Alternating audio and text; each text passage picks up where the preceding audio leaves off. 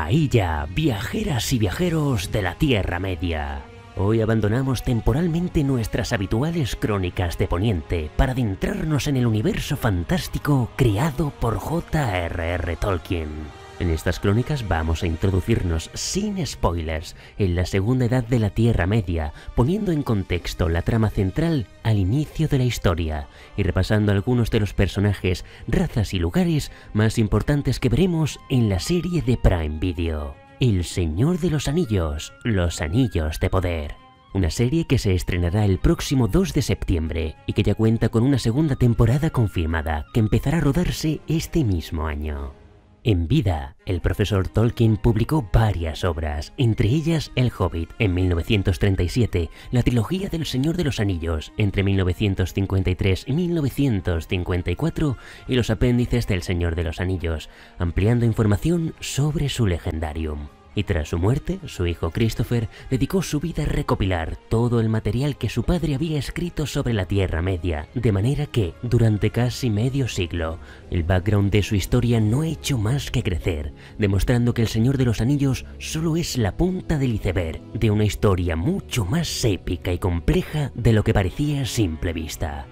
La Segunda Edad tiene lugar miles de años antes de los acontecimientos del Hobbit, y no se cuenta en un único libro, sino que está repartida a retazos, en capítulos sueltos correspondientes a varios volúmenes de la biblioteca Tolkien, como el Silmarillion, los cuentos inconclusos, los apéndices A y B del Señor de los Anillos y algunos tomos de la colección Historia de la Tierra Media.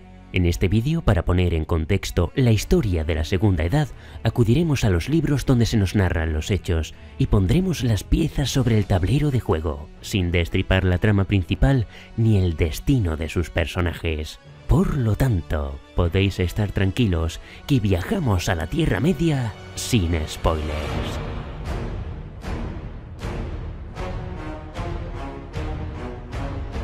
La Segunda Edad de la Tierra Media abarca un periodo de nada menos que 3441 años, y en ella vemos la creación de los Anillos de Poder, el ascenso y caída de la orgullosa Númenor y la gran guerra contra el Señor Oscuro, Sauron.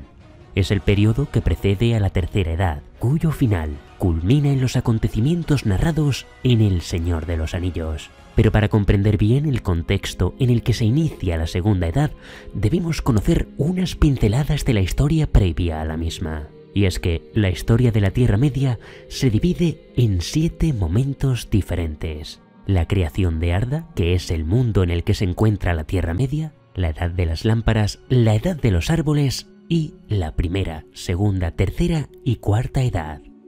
En los 2 primeros periodos encontramos el origen. Durante los miles de años en los que se llevaron a cabo los trabajos de la creación del mundo de Arda, solo los Ainur habitaban en ella, los espíritus creados y enviados por el todopoderoso Eru, al que en Arda llamarían Ilúvatar. De aquellos Ainur había 14 que eran los más importantes y a los que llamaban Valar, y juntos fueron dando forma a Arda. También había uno más, el más poderoso y terrible de todos, pero que posteriormente dejaría de contarse entre ellos. Su nombre era Melkor, también llamado Morgoth, quien dedicó todos sus esfuerzos a destruir los trabajos de creación del resto de los Valar. Entre los Ainur de menor rango también estaban los Maiar, y algunos de ellos, muchos años después, durante la Tercera Edad, viajarían a la Tierra Media como emisarios de los Valar, adoptando la forma de hombres de aspecto sabio y vetusto. Aquellos Maiar fueron los Istari, entre los cuales estaban Aywendil, que en la Tierra Media llamarían Radagast, Kurumo, más conocido como Saruman, y Olorin, al que todos conocemos como Gandalf. Sin embargo, también había entre los Maiar algunos que siguieron a Melkor, y entre todos ellos el más poderoso fue Gorthaur, también llamado Sauron.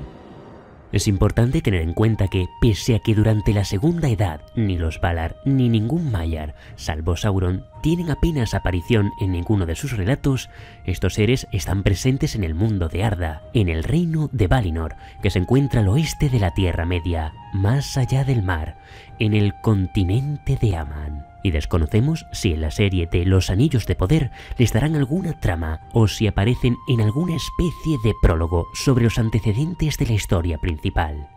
En cualquier caso, sabemos que en algún momento de la serie viajaremos a Valinor, pues la primera imagen promocional de la primera temporada nos presenta un paisaje idílico en Aman, con los dos grandes árboles, Laurelin y Telperion.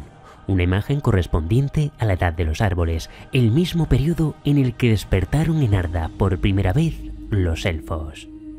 La mayor parte de los acontecimientos de la Primera Edad, sin embargo, no tienen lugar en Valinor, sino al otro lado del mar, en los reinos de Beleriand, una tierra situada al noroeste de la Tierra Media. A lo largo de los 590 años que dura la Primera Edad, se libraron varias batallas contra el antes mencionado Morgoth, el mayor enemigo de la historia de Arda. Dichas guerras quedan narradas en los relatos titulados Cuenta Silmarillion, la historia de los Silmarils. Los Silmarils fueron unas joyas creadas por Fëanor, hijo de Finwë, primer alto rey de los elfos Noldor. En estos relatos vemos la caída de los altos elfos de los días antiguos en su lucha contra Morgoth, en una serie de acontecimientos entretejidos conforme al destino de estos Silmarils. Estas joyas robadas por Morgoth fueron motivo de guerras y desdicha a lo largo de toda la Primera Edad del Sol. De los 3 Silmarils robados, uno fue recuperado por Lúthien y Beren, protagonistas de la historia más importante para Tolkien, y cuya historia de amor entre elfa y mortal precede a la de Arwen y Aragorn. Los otros 2 Silmarils permanecieron en poder de Morgoth hasta la última batalla, que tuvo lugar en los últimos años de la Primera Edad, en el conflicto conocido como la Guerra de la Cólera. Y es en este preciso punto donde encontramos los precedentes de lo que vamos a ver en las historias de la Segunda Edad. Tras la última batalla de elfos contra elfos que tuvo lugar en la desembocadura del Sirion, sucedieron varias cosas importantes y tienen presencia en ellas personajes relevantes para los acontecimientos de la Segunda Edad. Por un lado, los atacantes, los hijos de Fëanor que aún quedaron con vida, Maedhros y Maglor, tomaron prisioneros a Elros y Elrond, hijos de Eärendil, que en el momento del ataque estaba ausente, navegando por el gran mar. Maglor, sin embargo, se apiadó de Elros y Elrond y con el tiempo fue para ellos como un mentor. Estos 2 personajes son fundamentales para la historia y sí, este Elrond es el mismo que más de 6000 años después veríamos en El Señor de los Anillos. Mientras tanto, en la isla de Valar vivían Círdan, el carpintero de barcos, y Gil-galad, el alto rey supremo de los Noldor. Ambos tenían amistad con Eärendil y su pueblo, y para cuando llegaron a la batalla del Sirion ya era demasiado tarde, por lo que los supervivientes partieron junto a Gil-galad a la isla de Valar. Tanto Círdan como Gil-galad están presentes en la Segunda Edad y pudimos verlos brevemente en el prólogo de la película de la Comunidad del Anillo. En tercer lugar, gracias a la ayuda del Valar Ulmo, Elwyn, esposa de Eärendil, llegó con el Silmaril hasta el barco de su esposo, y conociendo la ruina que había caído sobre Beleriand, navegaron hasta las costas de Aman y visitaron el reino bendecido de Valinor, pues gracias a la luz del Silmaril encontraron sus costas imperecederas. Allí fueron presentados ante Manwë, el más importante de entre los Valar. Y Eärendil, ahora como embajador de los elfos de Beleriand, instó a los Valar a que sintieran piedad por ellos y los ayudaran en su lucha contra Morgoth, y Manwë terminaría conmoviéndose por su súplica, pero también decretó 2 cosas importantes. La primera es que ni Elwyn ni Eärendil podrían volver a caminar entre elfos u hombres de las tierras exteriores. Y en segundo lugar, dado que en ambos casos procedían de los 2 linajes, es decir, que eran descendientes de hombres y elfos, decretaron que tanto ellos como sus hijos Elrond y Elros podrían elegir libremente a cuál de los 2 linajes unirían su destino, una vida mortal como la de los hombres o una vida inmortal como la de los elfos. Esto es de suma relevancia, pues Elrond y Elros son los principales eslabones sobre los que se construyen las historias de las edades posteriores, como veremos más adelante. Tanto Elwin como Eärendil eligieron unir su destino a los elfos, y los Valar elevaron su barco por los cielos mientras portaban el resplandeciente Silmaril. Fue entonces cuando los Valar enviaron al norte de la Tierra Media un gran ejército para derrotar a Morgoth, desencadenando así la Guerra de la Cólera. En el bando de los Valar lucharon Elfos y Maiar, y más adelante se unieron los descendientes de las 3 casas de los hombres amigos de los elfos. Por el contrario, en el bando de Morgoth lucharon orcos, bestias y balrogs. También le servían hombres del este, pues no todos los hombres eran amigos de los elfos, como es el caso de los hombres de Harad, que vimos en El Señor de los Anillos.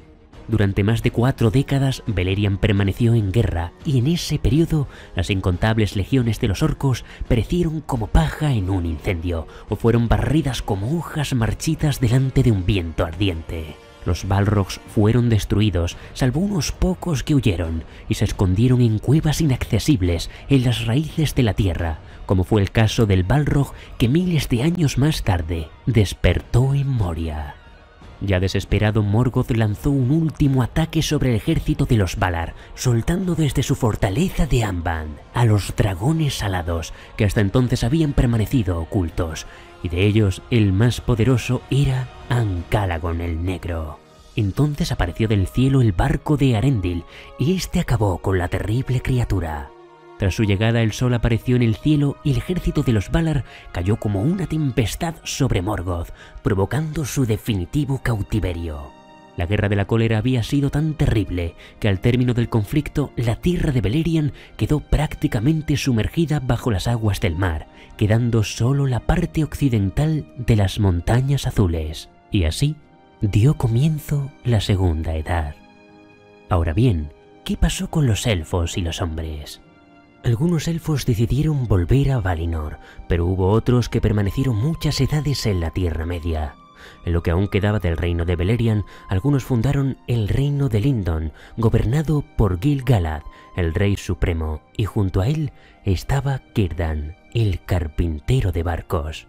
Allí se alzó la ciudad portuaria de Mithlond, también conocida como los Puertos Grises, y todo parece indicar que el actor Benjamin Walker será el encargado de dar vida en la pantalla a Gil-galad. Junto al rey supremo también estaba Galadriel y su esposo Celeborn. Sabemos oficialmente que el personaje de Galadriel será interpretado por la actriz Morfydd Clark.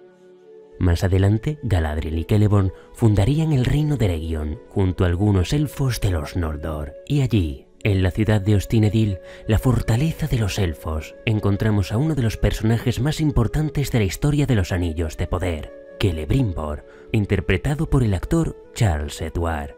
Otros elfos, como Amdir, se unieron al pueblo silvano de Loriland, o Lorien, al este de las montañas nubladas, y hubo quienes fueron más allá, como es el caso de Orofer, padre de Thranduil y abuelo de Legolas, que viajó hasta el gran bosque verde, donde fue tomado por un señor.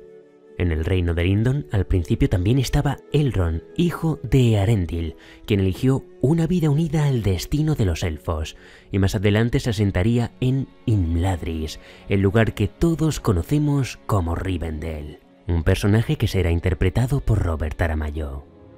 En cuanto a Elros, su hermano, eligió una vida unida al destino de los hombres, y pese a su mortalidad, tanto él como su pueblo disfrutarían de una vida más larga que el resto de los mortales. Para los hombres de las 3 casas amigas de los elfos, el Valar Ose alzó una isla desde las profundidades del mar, y esa isla recibió el nombre de Númenor. Este fue el principio del pueblo que en la lengua de los elfos grises se llaman Dúnedain, los Númenoreanos, reyes entre los hombres. De todos ellos se nombró a Elros, hijo de Eärendil, como primer rey de los Dúnedain, y así, solo a través del linaje de Elrond y Elros llegaría a permanecer entre los hombres la sangre de los primeros nacidos, para unirse de nuevo al final de la Tercera Edad con Arwen y Aragorn. Entre los personajes de Númenor parece que en esta primera temporada tendremos a Farazón, muy importante para el destino de Númenor, y a falta de confirmación estaría interpretado por Tristan Greybill. De las ciudades más importantes de Númenor, Arménelos, la ciudad de los reyes, era su capital, y su mayor puerto era el de Rómena, desde donde muchos barcos partían hacia la Tierra Media. En la zona oeste de la isla estaba el Dalonde, la más bella de sus urbes, y en cuyo puerto atracaban los barcos de los elfos de la isla de Tol Eressëa, situada frente a las costas de Valinor. Por supuesto, había más hombres en la Tierra Media, y algunos de ellos, más adelante, permanecerían leales por miedo o codicia al poder oscuro, mientras que otros se mantendrían al margen de las grandes guerras. Entre los reinos que aparecerían a mediados de la Segunda Edad tenemos Umbar, y es muy posible que la serie explore las vastas tierras de Harad que en la Tercera Edad servirían a la causa de Sauron. Guardando un desconocido parentesco con los humanos, sabemos que en la Tercera Edad ya estaban los Hobbits, aunque no se especifica que en la Segunda Edad habitaran allí, y en cualquier caso no tienen ningún tipo de presencia en los grandes acontecimientos que tuvieron lugar. Sin embargo, parece que en la serie de Prime Video tendrán alguna subtrama. Además de los elfos y los hombres, también participan en la Segunda Edad los enanos. Y de los 7 padres de esta raza, el pueblo más relevante para la historia es el de los barbiluengos, el pueblo de Durin. Este linaje había despertado en el monte Gundabad en la Primera Edad, y al inicio de la Segunda Edad ya se habían extendido a lo largo de las montañas nubladas, llegando incluso hasta las colinas de hierro, pero su mansión y fortaleza principal se encontraba en Khazad-dûm, también llamada Moria. No sabemos aún con certeza en qué momento de la Segunda Edad comenzará la serie, pero posiblemente el rey enano que nos presenten sea Durin III. En cualquier caso, sabemos que Durin III o IV aparecerá en esta primera temporada y será interpretado por el actor Owen Arthur.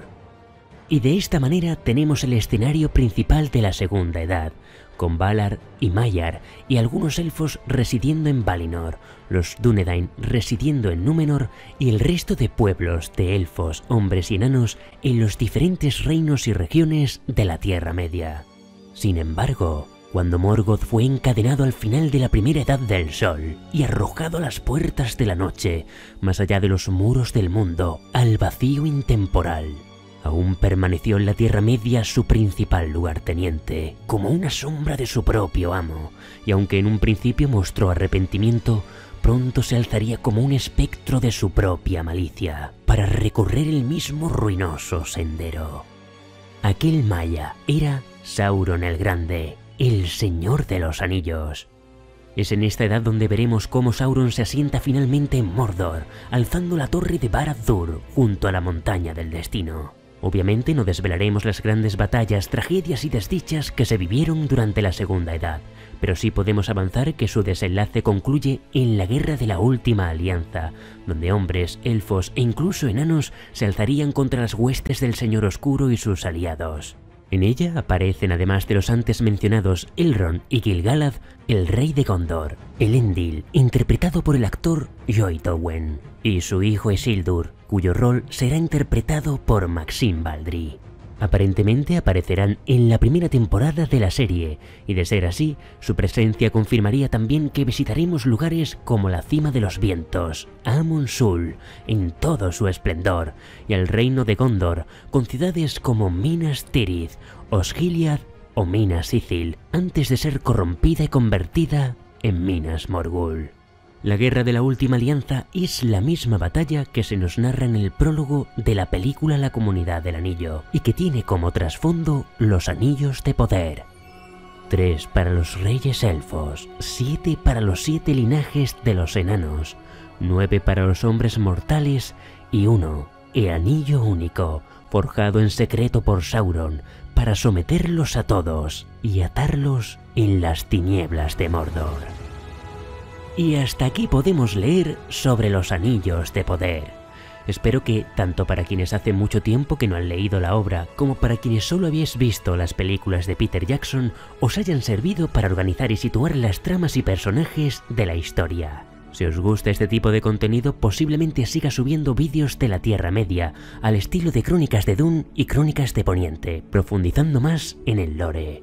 Si es así, si te gustó el vídeo, no olvides darle a me gusta, compártelo en tus redes sociales, deja tu opinión en la caja de comentarios y suscríbete al canal para más crónicas de la Tierra Media.